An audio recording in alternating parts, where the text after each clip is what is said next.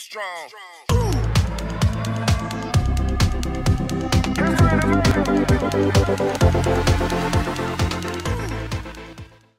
Hi and welcome to Tech Tutorials with Mira G.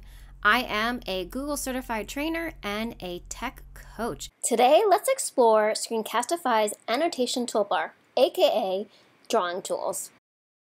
This is a great feature in Screencastify that allows for customizing and enhancing of your screencasts. When you click the Screencastify icon, you will see under Show More Options the ability to turn off and turn on your drawing tools. This will pop up when you start your recording. This toolbar is where you can utilize all of the annotation tools. So just remember that the toolbar is movable. So adjust it so you don't block anything that you need to be showing on your screen.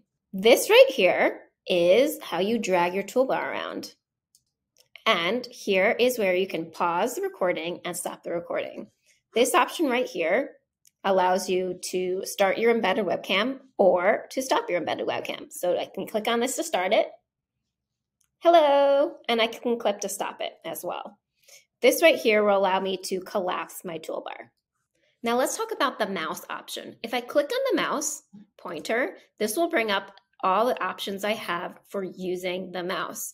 You'll see there are a couple different options, including clicks, which will give me a pink circle when I click on the screen, focus, which will allow me to bring focus to anything specific on the screen, classic, which basically is just a mouse, and fireworks, which will bring up a firework when I click. So fireworks looks like this.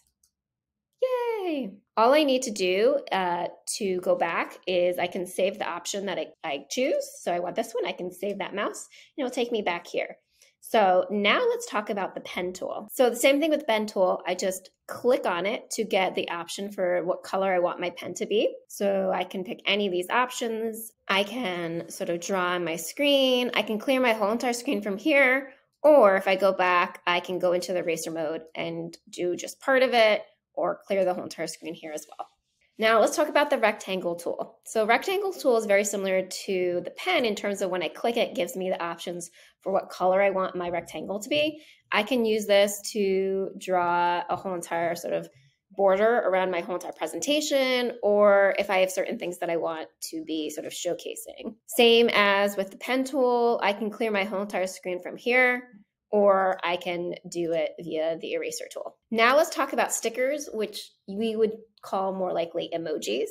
And we have several options here. When I select one of these, you can see how my pointer becomes this option. I can also then have one of these on the screen. And the same thing here, I can clear the entire screen, or I can use the eraser tool and erase parts of the emojis or clear the whole entire screen. So as you can see here, there's lots of really cool options. And so I encourage you to check this out and try to use it in order to make your screencast a little bit more engaging. I hope you enjoyed this presentation. Please make sure to like and subscribe to help support my channel. And if you have any requests for specific tutorials, please put it in the comments below.